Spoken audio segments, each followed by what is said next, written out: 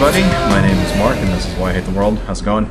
So, last week, I was on Reddit and I saw this thing where, Glenn Beck went on this sort of video tirade, this like monologue against Oprah, because she went on CNN and compared the shooting of Trayvon Martin to the murder of Emmitt Till. And he had this huge-ass monologue saying how Oprah disgusts him and he's a racist and she's a racist and all this other bullshit. And it really was kind of getting my goat, so I thought I'd make a video about that. This is my other cat. Say hello, everybody. This is Spectre. Hello, everybody. Alright, down you go. So anyway, basically, for those of you who don't know the story behind Emmitt Till, he was a kid in Mississippi in 1955, and he was basically lynched and murdered. Not really lynched, but he was like beat up and like shot and thrown into a river to drown with like a heavy thing tied around his neck because he whistled at a white woman, basically, is what happened. So, anyhow, it went on to become one of the motivating events behind the civil rights movement, right? And, the people that were caught, and there were two guys that were arrested and put on trial for the murder of Emmitt Till, and they were found, they were acquitted, and several years later they both came out in a magazine interview and said that they did it, and they couldn't go to jail because of double jeopardy, right? And that was like a serious fucking tragedy. You know, this is true shit. This is one of the things that got people motivated to go out in the civil rights movement and stuff like that, right? So anyway, so last week Oprah went on CNN during an interview and she compared the shooting of Trayvon Martin to Emmitt Till, and Glenn Beck went crazy, right? So now I think you know, first off, I want to say I think Oprah actually has a point. You know, if you look at it in real life, there actually was like, there's a lot of similarities between the two cases. You know, they were both about black, you know, youths, right? I think Emmitt Till was 15 and Trayvon was 17, right?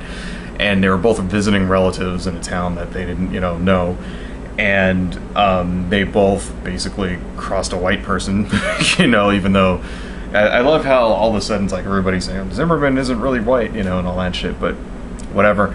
And their killers were both found not guilty by all white juries, you know, acquitted by all white juries. And you know, so I can see why somebody would make the you know, comparison there, especially considering how people demonize Trayvon Martin, you know. And anyway, so the point is that, you know, Glenn Beck loses his shit and he calls her disgusting and he calls her a racist and all this other crap, right? And I think that's an example of you know, it's an example of the right-wing establishment nowadays, that how they kind of, they're bending civil rights to fit their own, like, to fit their own agenda, you know? Like, Glenn Beck's audience, they're the people who took Zimmerman's side in that fiasco, essentially, you know? And one of the things that they've asserted since the beginning was that this particular shooting had nothing to do with race, okay? They kept saying that this has nothing to do with race, you know? And the thing is that back, you know, unlike back in the 50s, right? Because if you look at the time, the media coverage during Emmitt Till, it was like, you know, totally fucking racist. Like, I guess the sheriff at the time, like, used to welcome all the black people into the courthouse, and he'd say, "Welcome, niggers," you know, like all loud, and it was like completely blatant and in your face and all that shit. Well, they can't really do that today, right? Because, you know, times have changed, right? So they kind of cloak it. You know, you'll notice like in the coverage of Trayvon Martin, like, and the people that supported Zimmerman, especially, you know, especially like in blog posts and people who make videos and stuff like that, they cloak it in the language of law and order, you know. So they can't straight out say, "Oh, that nigga needed shooting," right? But what they did do is they tried to slander Trayvon Martin. They tried to make him look like a criminal, you know. They post like I guess there's a picture of him where he's sort of like making a thug pose or something, you know, like a rap artist kind of thing, right? And then they put that up saying that, "See, he's like a gangbanger" and all that. And then there's one where he's like exhaling smoke, you know, and they put that one on the internet and try to make him look like he's a drug addict, even though there's no context behind these, you know. You don't really know the context behind these pictures. I mean, he could just have been like, you know, it could have been a fucking Halloween party for all we know.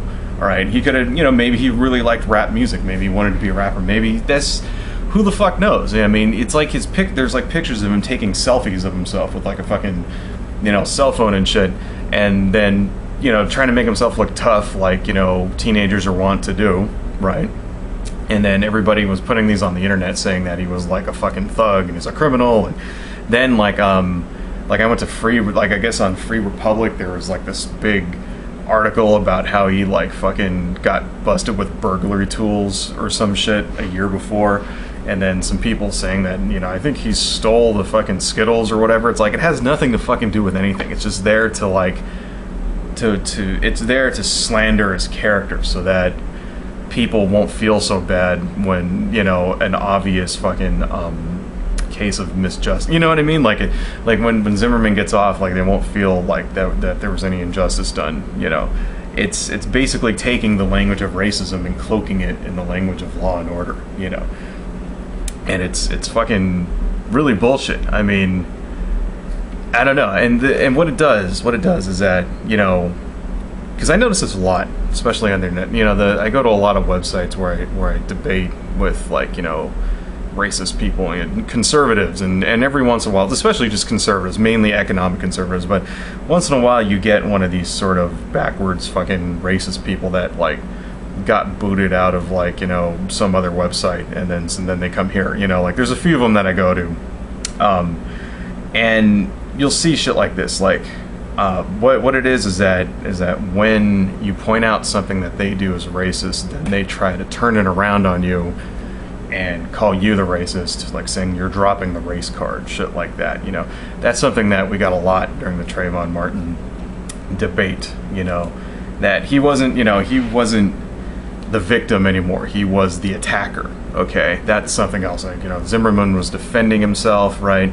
You know, Martin was a thug and all this other shit, and they tried to make him look like he was a fucking gangbanger, running around speculating that he was robbing houses, you know, speculating that he stole the fucking Skittles and iced tea, you know, speculating he was a drug addict with no real proof, no proof at all. And even if that shit was true, it had nothing to do with the shooting, right?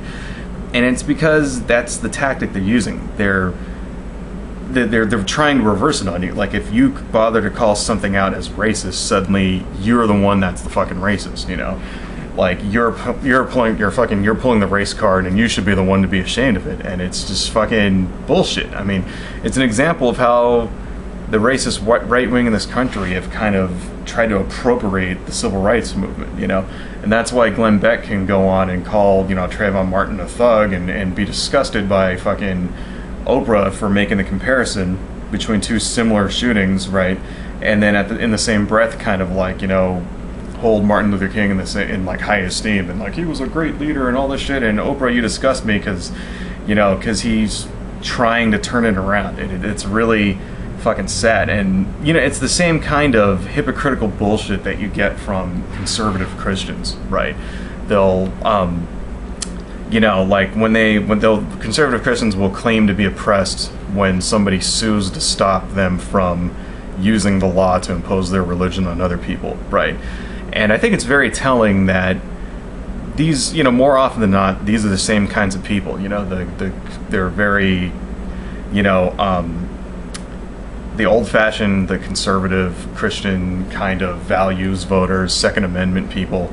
You know, these are usually the same people that defended, you know, Zimmerman and stuff like that, and are also like, you know, it's the same fucking group, you know, and they're just like the same like group of like core hypocrites. You know, I guess there's no other way to describe them. I mean, they're people that talk about personal responsibility, but they have like the highest rates of like unemployment and welfare in their states, you know, where the states where they're in charge, or they advocate family values, but their divorce rate is as high as anybody else's, you know.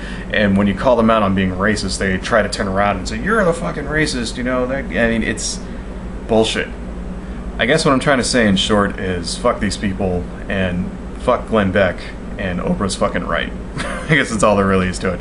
And it's really fucking sad, the state of just discourse on race relations in this country is just